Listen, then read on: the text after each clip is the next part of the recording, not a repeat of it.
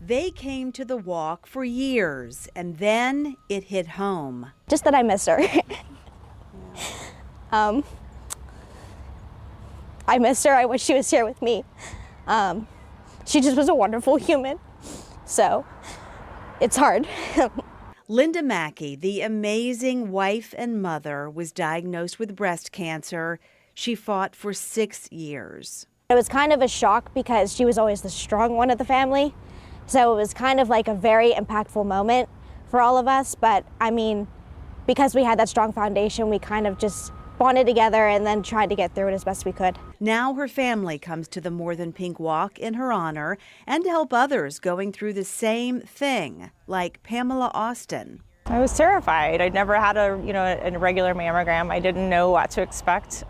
Your mind goes to the worst case scenario, of course. Pamela's breast cancer was found 1 year ago through a routine mammogram. Thankfully, it was caught very early. In all cancers, the answer is early detection. So I understand that it's scary, but not knowing doesn't mean that it's not there.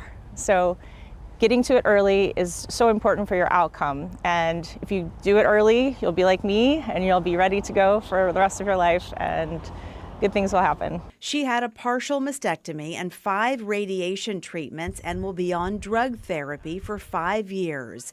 She will be joining the walk for the very first time to emphasize the importance of getting a mammogram and doing self-exams. Michelle Wright, Pittsburgh's Action News 4.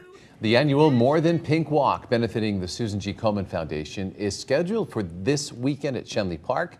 The opening ceremony is set to begin at 9 Sunday morning, followed by the walk at 9:30.